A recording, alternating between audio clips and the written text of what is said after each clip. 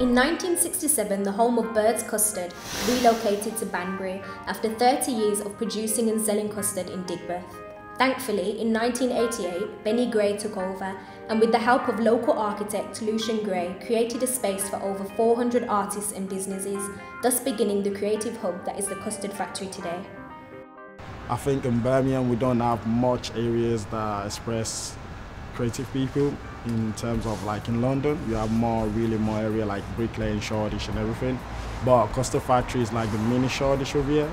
So a lot of creative people tend to come here because of the artwork around here. The growing amount of street art has taken on the form of foliage, creeping up the sides of walls and covering entire buildings.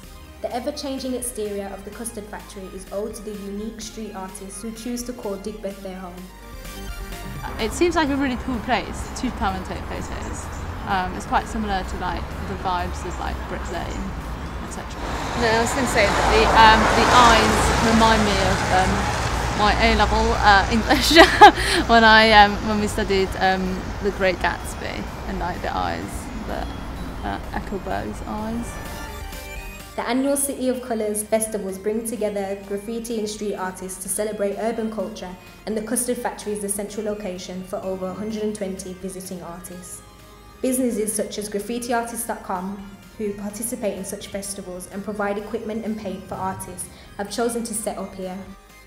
It's gonna sound crazy, but I want to make it like you don't have to go to London to do all this stuff. You can do stuff like this in Birmingham. It's just about connecting, because I feel like there's a circle in Birmingham of creative people, but I feel like some people are too scared to do it because they feel like they have to compete with the people that's already there.